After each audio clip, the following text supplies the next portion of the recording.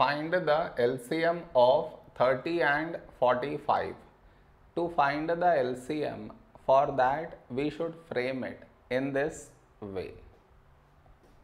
30, 45.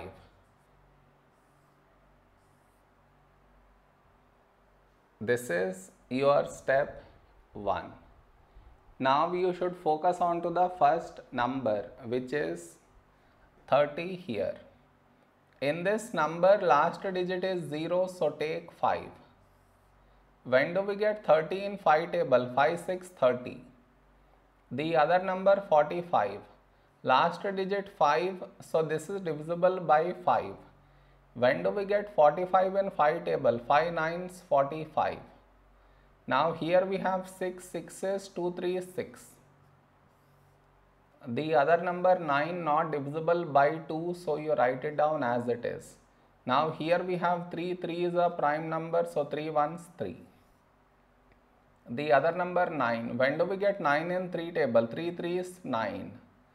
Now we got 1 here. So focus on to the next number 3. 3 is a prime number, so 3 1s 3.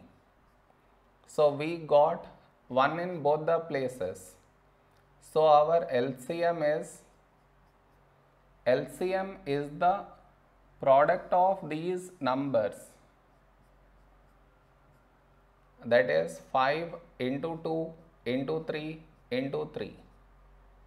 When we multiply these numbers, we get 90 is our LCM.